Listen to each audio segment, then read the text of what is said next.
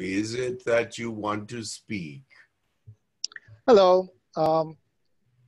I just wondered what it was, the Stonehenge, why it was built, and how it was built. Many questions, but simple answers. It is in a direct alignment with Orion, the star system we come from. Oh, I see. It was built by moving stones of great magnitude into place to form an algorithm of eternity.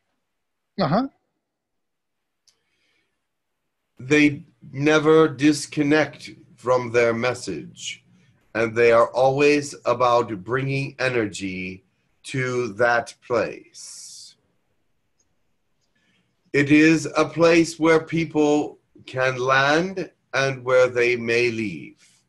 It is a porthole.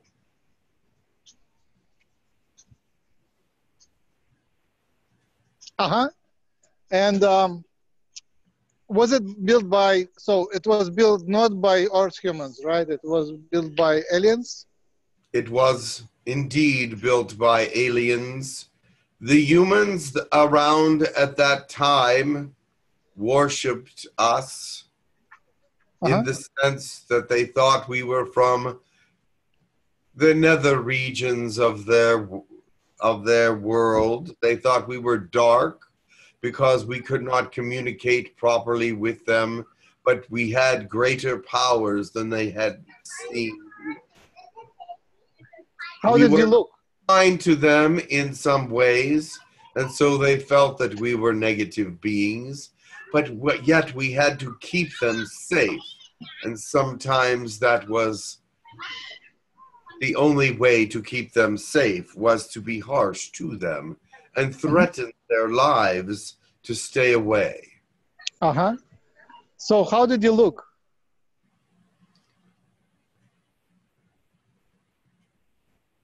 How did we look?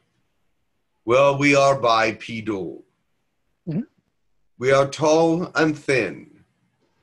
We have gray skin. At that time, and for all times, we were known as the Greys. Oh, wow. But this was a different era, a different time. Early Sassani was part of who we were as well. Wow. The Sassani are Greys, or started out as Greys, and have evolved into an almost bodiless species. Their bodies are useless. They do need Earth DNA to revitalize them. But that is another situation. And who do you, so what civilization are you now? Are you still around? We have separated into different, since then we have separated into different categories. But I do not want to speak about that at this time. So there is no name for your civilization which you could give? I am from the Sassani. Oh. Or Shakani, if you prefer. I see, wow. Would you like to give your name? Not at this time. All right. Would you like to give a nickname so we can call for you again? Just call me Friend. Okay. All right. So I am not really permitted to speak to you this way. That is why I cannot tell you my real name. Sure. It's a common occurrence here.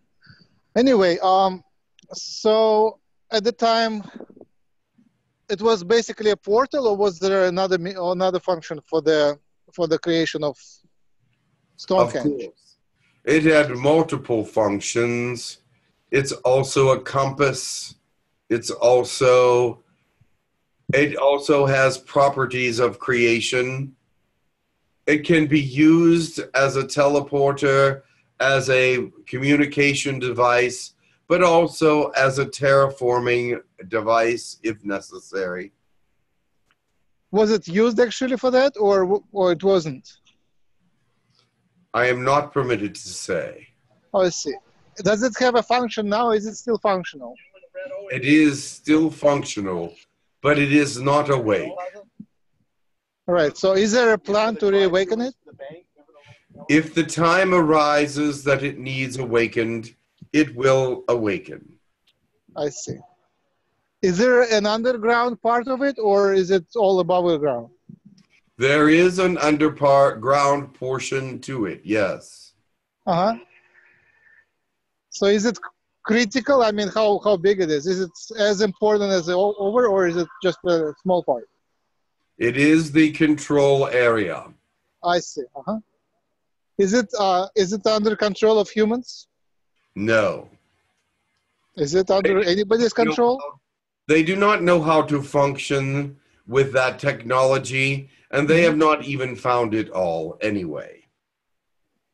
I see. Uh-huh. And when did it happen? What historical period was that when it was constructed? Many thousands of years ago. Is it the time of Atlantis, or before or after? It was actually slightly before Atlantis. Uh-huh. Uh-huh. But not much. Uh-huh. A few hundred years at best. So the Atlanteans were using it? They knew of it, but they didn't have any use for it. They had their own technologies that were advanced and did not need it to perform all the functions that were necessary for their society. They did know how to use it, but yet it was old, and their technology was newer. I see. And it was also made of stone, which was sort of unacceptable to them. Uh-huh. So what was the political situation at Orion at the time of creation? Who were the major civilizations at that time in Orion? Orion was at war at this time and needed some off-world bases. This was one of those that was off of that area. As well as the Egyptians were also facing Orion, and so is Machu Picchu facing Orion. So there were several different outposts at different times from the Orion area on your planet. So apparently tall greys were part of the Orion civilizations also. I think maybe the tall whites, or how do you call it, they're human-looking Orions? Nordics, maybe? Yep. There are some Orions that do have a human look, but they are no longer in the Orion area. They have moved out. Yeah, they have moved to different places because their planet has become uninhabitable. Or I should say planets. They had more than one. So they are called pure, and they are in different places in the universe at this time. And in this galaxy as well. They have visited Earth many times and are part of Earth history as well. But they are reintroducing themselves to your planet within the last 6 to 8 months. Nice timing. Wonderful. Welcome. Am I also a cure, right? I'm kind of connected to cure in a very personal way, right? The Cure are an interesting looking people. They look like humans, but they have smaller ears, and they have a unibrow. The eyelashes, or whatever you call these, eyebrows, are grown together. Now, some of them separate them for cosmetic looks, but many of them just keep it. So the personal question, am I connected to cure, right? All humans at some point were connected to the early cure. I see. So they are ancestors. Very ancient ones. I see. They did not start the Neanderthal or Cro-Magnon man species, but yet when they visited, they did help to evolve them more quickly. 3 + 6, so September. So in the fall, what is the plan? How would they appear? How should we expect them? It would be very exciting to learn about them. How would you look at them? No, how would we learn about them? What's the way of introduction? No, they are coming. They are coming to ask questions because their civilization has evolved beyond yours quite a bit. And they now know how to run a civilization without money being the major focus. So they want to teach that to humanity because they see that if anything is to destroy this planet, it will be the financial system. Oh, because excellent. People survive with your monetary values, and it will be the destruction of the planet because people will want to fight for their prosperity. For without money, they cannot survive. And if they cannot have it, then they would choose for everyone else not to survive. I understand. So it looks like the cure are approaching the Earth in an official way, and that they will work through the government.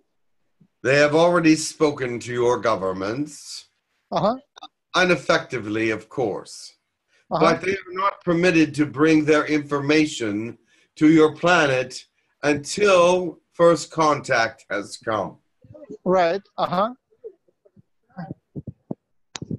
So, so what's the plan? How would they approach them if they cannot? If the government is not welcoming them, what would be the approach to the humanity? Bitcoin was one of their first things that they put in someone's mind.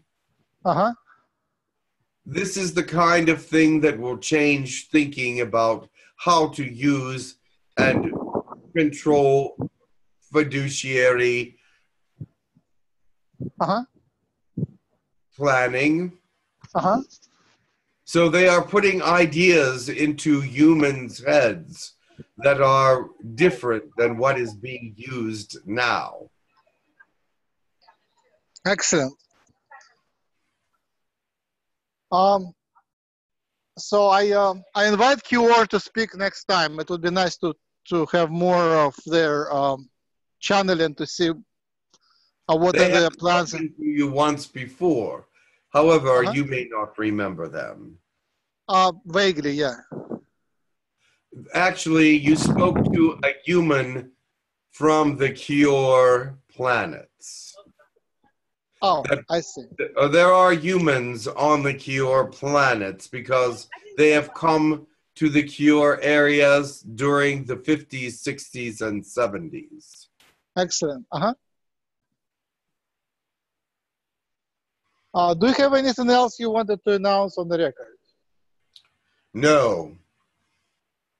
You did not even ask all the questions about Stonehenge. So it is all right. Which questions did I ask? I actually don't know what to ask. Is it related to crop circles? Crop circles are something very different. However, these can create the Stonehenge can create crop circles if it was so designed to do so, but it was not. Uh-huh, However, uh-huh. it sends out information and vibrations to the world consistently and constantly. Even in its dormant state, it has a great deal of energy that it can produce and send out. Okay. So what questions I should have asked about Stonehenge? I just am not aware of those. Can you suggest what information, other information is important for us? How can you use it right now? Oh, how can we use it right now? You can use it for healing purposes. You Uh-huh. can bring your weak and your sick to this area, and healing will come much more quickly. They would have to stay there for a while, but they will feel the energy of healing. They will feel that the positivity there is doing good to their human systems. So I think the territory of Stonehenge itself is pretty much closed. You have to be outside. Is being outside just fine, right? Unless you have personal permission. There are those that are able to go into the circle, but not many. There is a different energy within the circle than there is outside. So you can move the energy counterclockwise or clockwise within and without the circle. This has time travel properties. And so these are things that perhaps you may want to know in the future. So suppose someone in America is sick and they wanted to get better. Is traveling to Stonehenge and camping there is a good idea? Or is something closer? Draw the energy out of Stonehenge to them if they wish. If they can believe, if they can picture it, look at a picture of it and bring the energy from the center of it to themselves, they can be healed. I see. It is not discriminatory on who it will heal, but it has the understandings of several different species and biological understandings. Is there anything else I should have asked about Stonehenge? Not at this time. All right. I will leave you now. Thank you. Thank you. It was nice to meet you and nice to learn about your revelations. Very well. Thank you.